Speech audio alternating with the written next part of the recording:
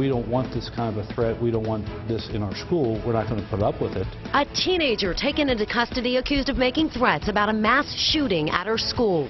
To me, it's scary. You know, it's scary. Tonight, new developments as the teenager goes before a judge. She's only 15 years old and facing some very serious allegations tonight. Good evening to you. I'm Cherie Palello. Mike has the night off. The Franklin High School student was locked up after she was overheard talking about a school shooting. WLWT News 5's Karen Johnson has today's developments from court. The Franklin teen accused of making those threats entered a denial to the charge today here in Warren County Juvenile Court, but investigators are taking this seriously. This Franklin High sophomore wrapping up the first full week of school inside a courtroom. The 15-year-old, who we're not identifying, is accused of making serious threats. I've got a young lady that has made some pretty threatening statements about shooting the school up. The principal called police just after 2 o'clock yesterday. He told cops the 15-year-old made threats to a group of 5 girls.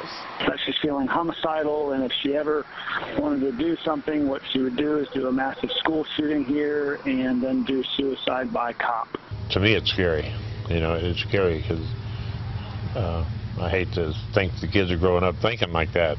15, you want to start hurting people at your school? I don't understand why. Authorities say they didn't find any weapons, and they don't think she intended to carry out the threat. But these days... Well, when you're dealing with safety, you never take a chance. Police arrested the teen. She's charged with inducing panic, a felony. Her attorney says the teen doesn't have a history of violent behavior, nor does she have any access to weapons, and asked for her to be released. It might turn out this is really more of a case of somebody exercising poor judgment in saying something at an inopportune time. Prosecutors say the threat of a mass school shooting needs to be taken seriously. The magistrate sent the teen back to the detention center for further mental health, drug, and alcohol assessments. In addition to the criminal charge, the teen has also been suspended from Franklin High School and faces expulsion. In Lebanon, Karen Johnson, WLWT News 5.